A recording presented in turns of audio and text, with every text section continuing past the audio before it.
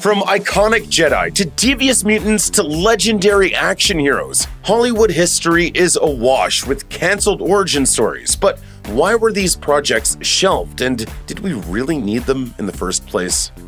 Today, X-Men Origins Wolverine is a widely derided punchline, one whose largest legacy is inspiring the radically different creative direction the franchise took for the Wolverine and Logan. Initially, however, there were plans by 20th Century Fox to use this project as a way to kick off a whole series of X-Men Origins movies. Wolverine was the first mutant to get a prequel adventure, but there were originally plans for Magneto to headline a feature in the series too. In April 2007, it was announced David S. Goyer was to helm a Magneto movie, building off a script penned by Sheldon Turner.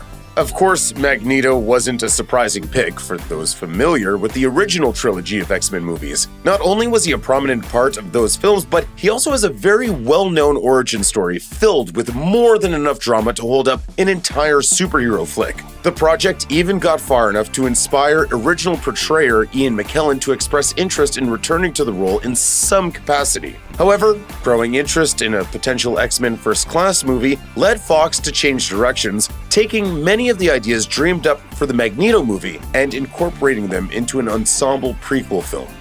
Peace was never an option. The negative critical reception to X-Men Origins Wolverine was simply the last straw for Fox's X-Men Origins series.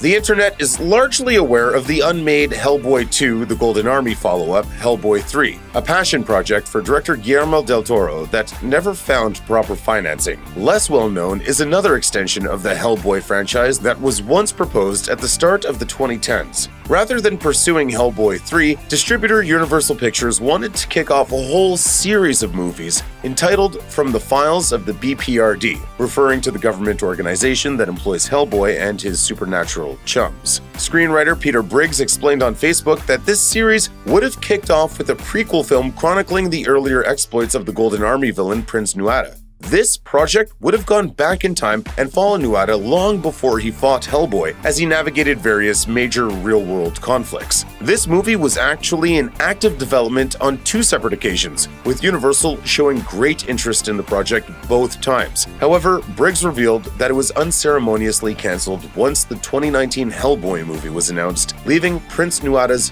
prequel in the dust.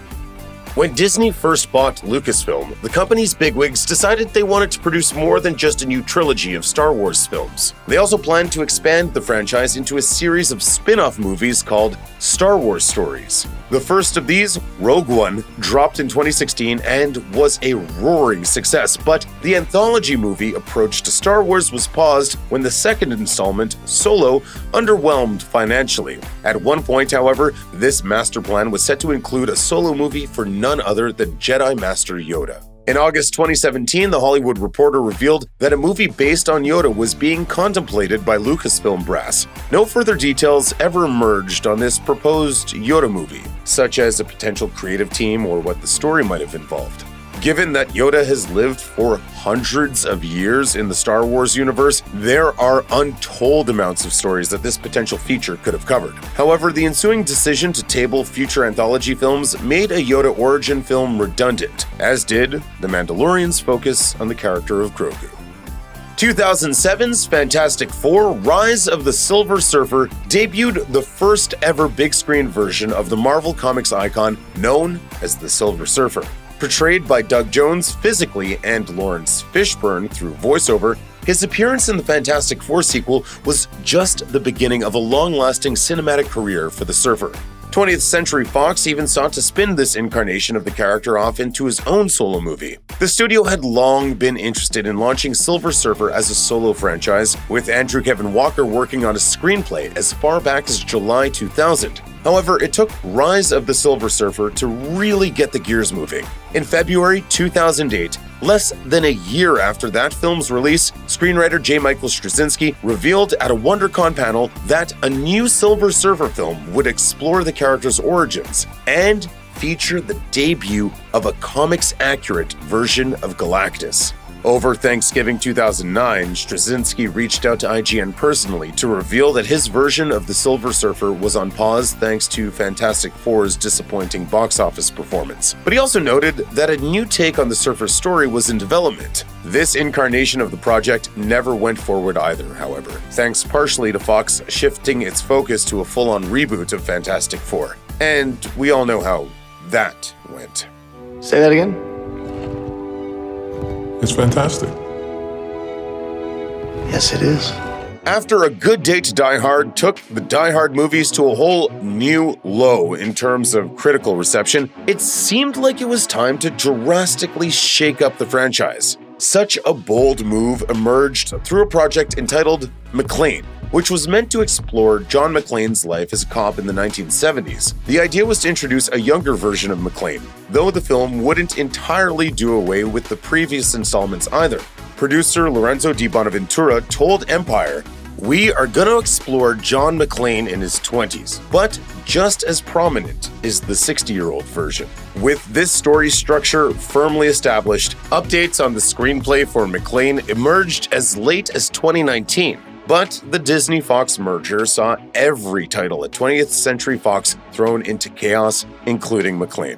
By July 2021, the news had come down that the movie was no more. Bonaventura has explicitly blamed the Disney-Fox deal for the production's demise, leaving this origin story as little more than a fantasy of Die Hard's most die-hard fans. The Rambo franchise really does seem impossible to kill. Thanks to 2008's Rambo and 2019's Rambo Last Blood, Sylvester Stallone's iconic character has stuck around even through the changing movie landscape of the 21st century.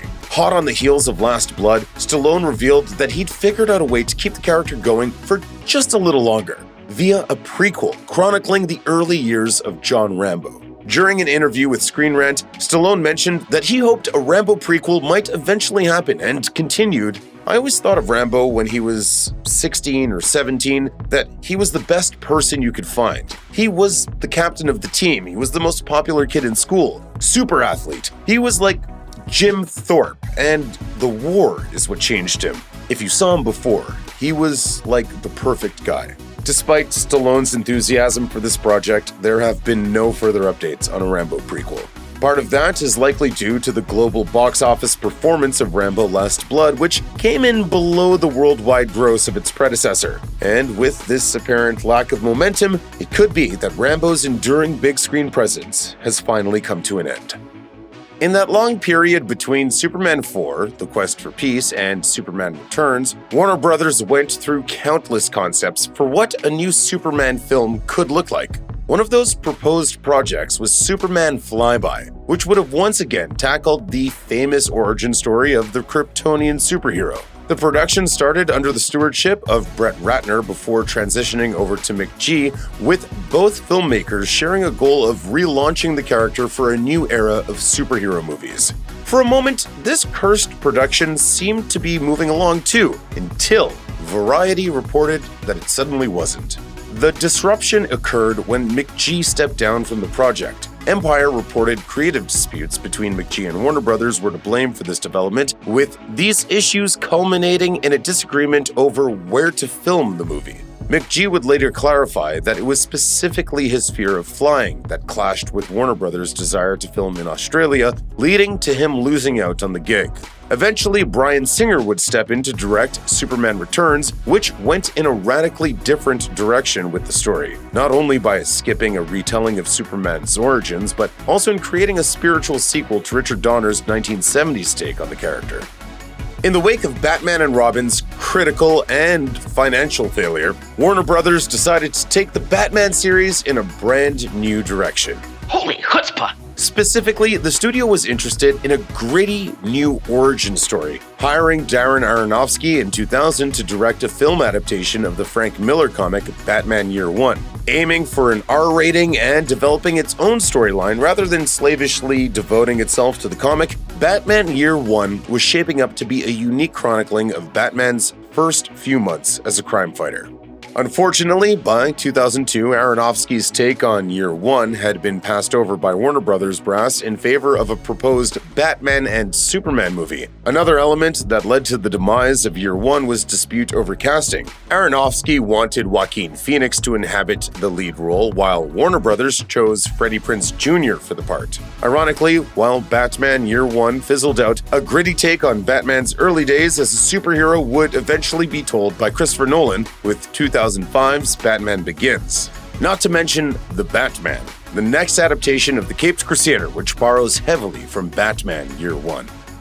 Channing Tatum's name has been thrown around for the role of Gambit for well over a decade, but in the 2010s he finally got serious about developing a Gambit movie. In 2015, Tatum told Empire that the first draft of the screenplay had been completed and that it would take a subversive approach to the superhero origin story.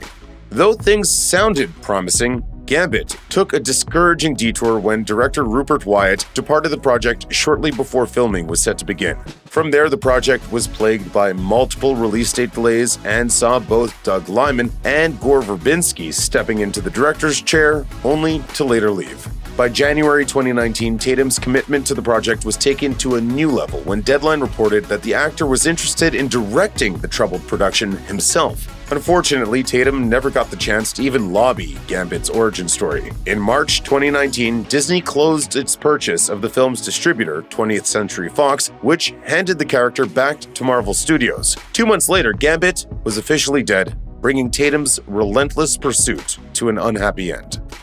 Universal was so convinced that its 2017 take on The Mummy would successfully springboard the so-called Dark Universe franchise that the studio greenlit a second installment, Bride of Frankenstein. The movie was to be directed by Bill Condon, who previously helmed a movie about original Bride of Frankenstein filmmaker James Whale called Gods and Monsters. This new take on the origins of that famous monster was rumored to star Angelina Jolie as the titular creature, with Javier Bardem officially signed on to portray Frankenstein's monster. While the project assembled some buzzy lead actors, this new Bride of Frankenstein soon hit an insurmountable roadblock. The exceedingly disappointing box office returns delivered by The Mummy immediately cast a dark shadow over the whole Dark Universe. 4 months after The Mummy debuted, the start date for Bride of Frankenstein was delayed and the project was sent straight back to development hell. 2 years later, Condon revealed to Collider that Universal's trepidation over the budget and scope of Bride of Frankenstein also contributed to its cancellation.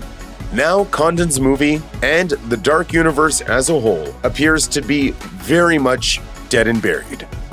Check out one of our newest videos right here. Plus, even more Looper videos about your favorite movies are coming soon. Subscribe to our YouTube channel and hit the bell so you don't miss a single one.